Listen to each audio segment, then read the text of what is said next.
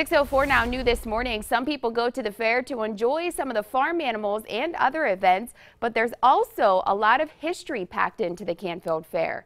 First News reporter Amanda Smith gives us a look at some of the hidden gems of the Fine Arts Building. You know, it's not all about agriculture here at the Canfield Fair, although that is a big part of it. Once you've had enough of the animals and everything else going on, come on down to the Fine Arts Building where you could become the Mahoning Lisa or even step inside and see a little bit of some local history you may not have noticed before. One corner of the Fine Arts Barn is dedicated to historical photography. People have made reprints from old photographs or negatives. You can catch little bits of local history all throughout this display.